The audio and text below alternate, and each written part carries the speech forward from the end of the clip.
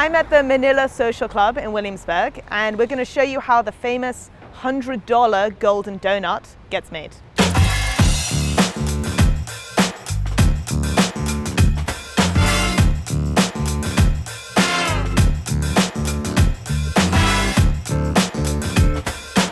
So the golden donut, it came out after our first DJ and donut event. I made a white IPA donut and it had the gold dust on it.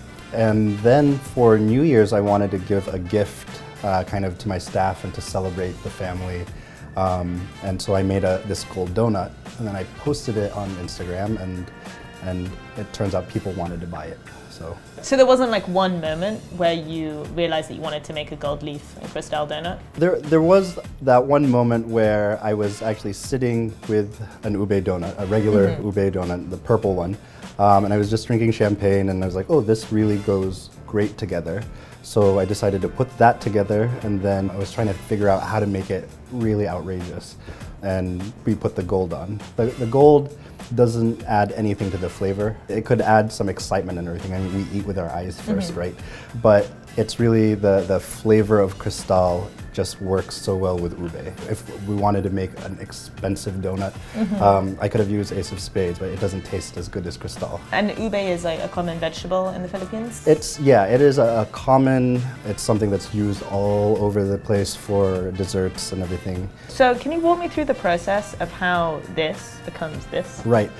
The donut at its most basic form is just a regular cruller style donut. With a gold donut, we fill it with an ube mousse and a champagne gel, and then we dust it with 24 karat gold, and then we put the gold leaf. So, what does a $100 golden and Cristal donut taste like?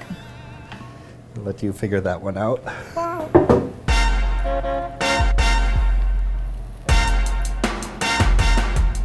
Wow. What do you think? That's amazing.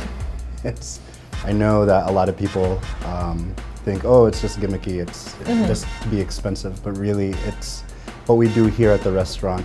It's more than glitz and glamour. It is really about the food and the people. And, you know, that's, I think we've achieved it with that. Wow. I'm impressed. Thank you. For what it's worth. Yeah, $100.